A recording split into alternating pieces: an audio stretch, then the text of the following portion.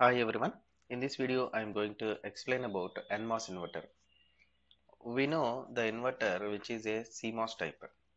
Suppose if you want to see the CMOS inverter, how we will make a CMOS inverter? CMOS. What do you mean by CMOS? CMOS is nothing but complementary metal oxide semiconductor. Complementary metal oxide semiconductor.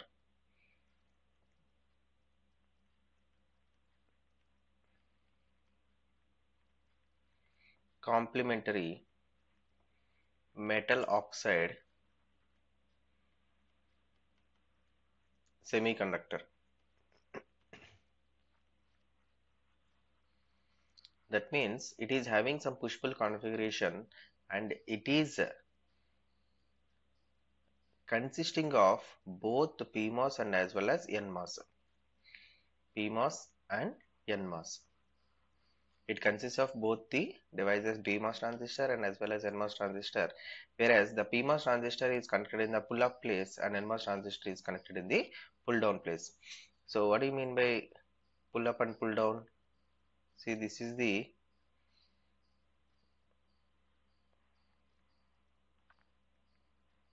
construction of CMOS, where it is the pull-up transistor, nothing but PMOS transistor, it is the pull-down transistor. Hope you know the basic symbols of PMOS and nMOS. This is VDD and it is VSS, or we can call it as ground, where the output is connected between these two. See, this is PMOS transistor whose source is connected to VDD and drain is connected to the output, and this is nMOS transistor whose drain is connected to the output and source is connected to the ground. That means both the sources of the transistors are connected to power supply rails and the drains of the transistors are taken as the output terminal. Always this is the structure. Okay, so now PMOS transistor, when let us consider when input is equal to 0. When input is equal to 0 volts, or we can say logic 0, then what happens? PMOS transistor comes into on state. PMOS transistor comes into on state and nMOS transistor comes into off state for the 0 input. As this PMOS transistor is in on state, the output goes to logic high because there is a connection, direct connection between VDD and output. That's why output is equal to VDD.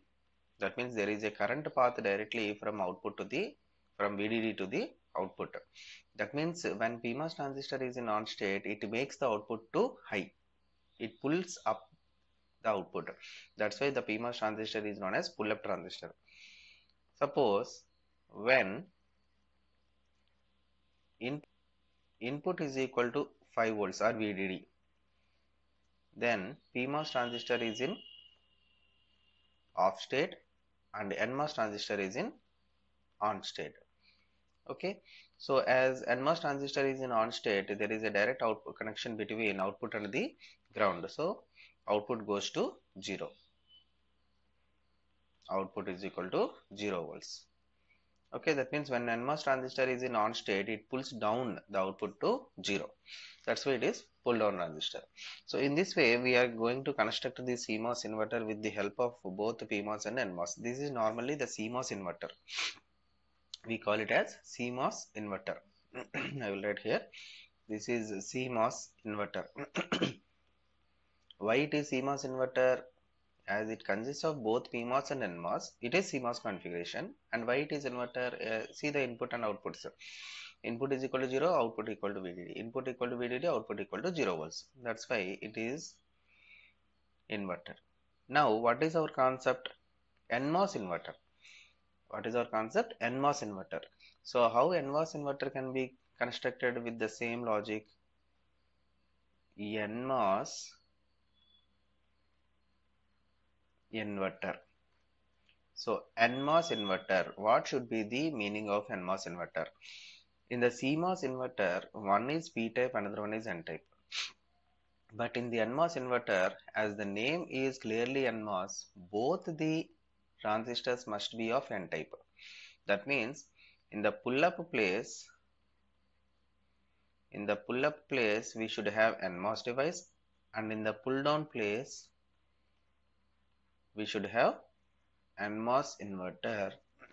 Here,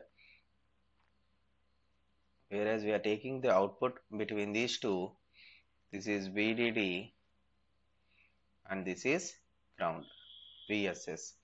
Input should be given here, anywhere here, either at the pull up or pull down. That depends upon the configuration where we are using. Generally, other than CMOS inverter, we will give input directly to the pull down only. Okay, we will not go to the pull up. Now, what are the different realizations that we have with the help of this nMOS inverter? Either we can use, there are two different types of nMOS transistors, two types of nMOS transistors available, nMOS configurations, we can say nMOS modes of operation.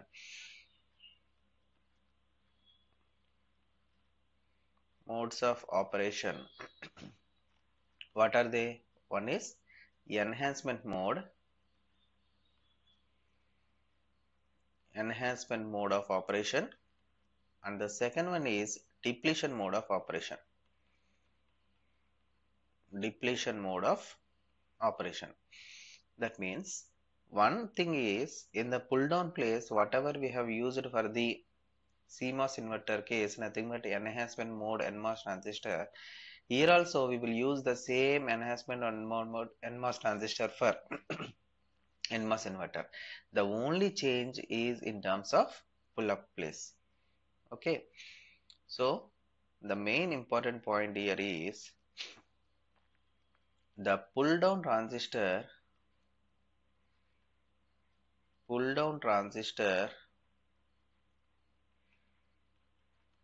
is always an enhancement mode. Pull down transistor is always an enhancement mode nMOS device. Okay, only the change is in the pull up transistor. So pull up transistor or pull up device, pull up device or pull up transistor may be of enhancement mode or depletion mode nMOS for the nMOS inverter. Okay, so most generally we use depletion mode. Most commonly we use depletion mode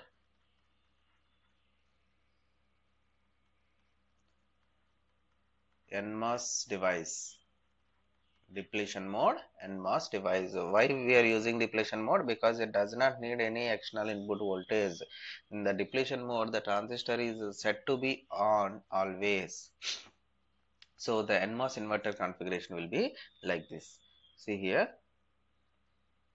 we will be having a depletion mode transistor in the pull up place and enhancement mode transistor in the pull down place. In the depletion mode, we have an indication with respect to the channel. Okay, channel should be there. This is the enhancement mode nMOS in transistor where the input is connected. This is nMOS device enhancement mode operation, and it is the nMOS device in depletion mode of operation. This is VDD and this is the input for this nMOS depletion mode, and this is VSS, and here is the place where we are taking the output. Okay, everything is fine. What about the input here? What we have to give? How much voltage we need to give here? What is the purpose of giving the input for any nMOS transistor? To make the transistor on. the input at the gate terminal, this is the gate terminal. Okay, the input at this gate terminal purpose is to make the transistor on. That means on means that our channel needs to be created. But fortunately, in the depletion mode, channel is already created by the ion implantation process. That means the transistor comes up with the channel itself. Hence, we no need to go for the creation of channel. That means we no need to give the input here. Okay, that means we can give 0 volts. We can give 0 volts because there is no purpose of the gain to source voltage as the channel is already created. The input purpose is to create the channel, but as channel is already created, there is no purpose of giving the again input voltage. So 0 volts. 0 volts is nothing but we can make this gate and source or drain. This one needs to be short circuited. Okay, that means here no voltage we are giving. No voltage we are giving between these two terminals. That's why it is zero potential. Gate and drain are short circuited. Means it exhibits some low resistance. Gate and drain are short circuited. Gate and drain are shorted means a small signal, low resistance existed. Okay, simply it is acting like a resistor. It is acting like a resistor that is made up of the nMOS transistor. Okay, this is acting like a resistor made up of nMOS transistor. So simply it is acting like inverter. Now let us check how it is acting as inverter. So when input is equal to 0, when Vin is equal to 0 volts, what happens? nMOS transistor which is in enhancement mode, nMOS enhancement mode is, what about that condition? Off. When input is equal to 0, as the input is directly connected to the enhancement mode, the transistor is in off state. So as this transistor is in off state, and in the pull up place we have a transistor which is always in on state. So there is a current flow from VDD through this nMOS depletion mode transistor and then output. So output is equal to VDD as the depletion mode transistor is in on state always. Next, when input is equal to VDD, nMOS enhancement mode comes into on state. nMOS enhancement mode comes into on state. So as this transistor is in on state, there is a static current flow from VDD through this nMOS depletion mode transistor and then enhancement mode transistor to the ground. That's why Vout is equal to 0 volts. Vout equal to 0 volts because there is a static current flow existed from VDD to ground.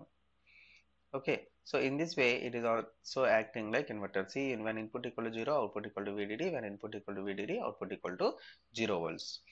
Okay, so this is what the basic construction of the nMOS inverter. Now let us see the characteristics of this nMOS inverter.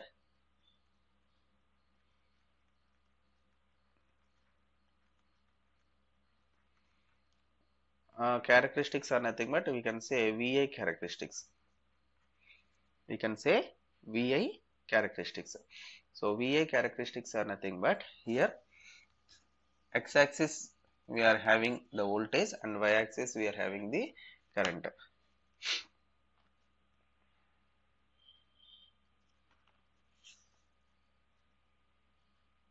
Okay.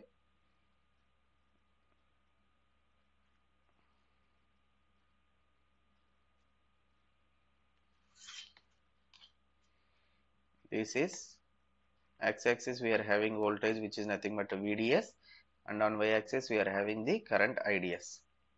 Okay, always we will write the VI characteristics for the MOS transistor between these two. This is 0 For different input voltages, VGS voltages, we are having different characteristic curves for the enhanced mode transistor.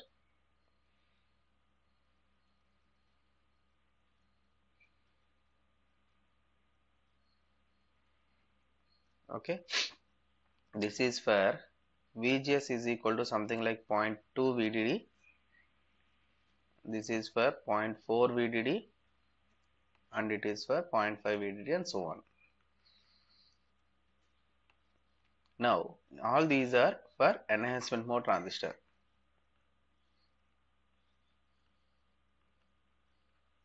Now, if you draw the characteristics for the depletion mode transistor, let us consider another color to show the difference. Initially, when there is no VDS voltage applied, that means at VDS is equal to 0, we will be having maximum current. And as the VDS increases, the current starts decreasing and the transistor enters into pinch off region, channel breaks down, and current completely goes to 0. Okay, the point of intersections of these three. At these particular points, output is equal to input, you can say. Okay, so these are the characteristic curves for the VGS is equal to 0 for this depletion mode of transistor. Okay, depletion mode of transistor, we are not giving any VGS voltage because VGS is equal to 0. We have short circuited the gate and drain terminals. Okay, this is what the characteristic curves of this enhancement mode transistor and depletion mode transistors on the same platform. Okay, suppose if you want to write the nMOS inverter transfer characteristics between V input and V output, let us write the transfer characteristics.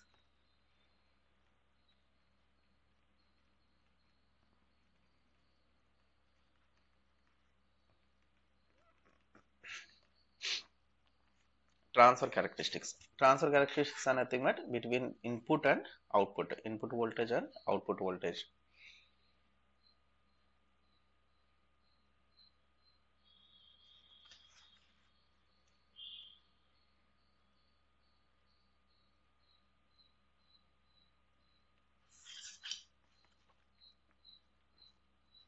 This is the input voltage and it is the output voltage.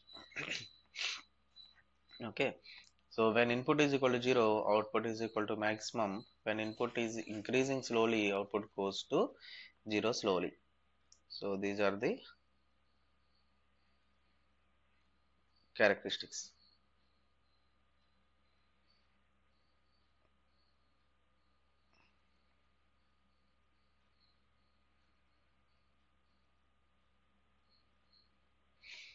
Here different curves, that means it may be closer to 0 or it may be away from the 0. That depends upon the pull up to pull down ratio of the nMOS inverter, which is nothing but ZPU by ZPD, pull up to pull down ratio decreasing, then the curves will be going away from this 0. But if ZPU by ZPD increases, then the curve nearest to 0. Okay, and this is the curve that indicates Vin is equal to V out. At this particular point, we will be having output is equal to input. This generally occurs at one place in one curve. These are the characteristics and nMOS inverter operation.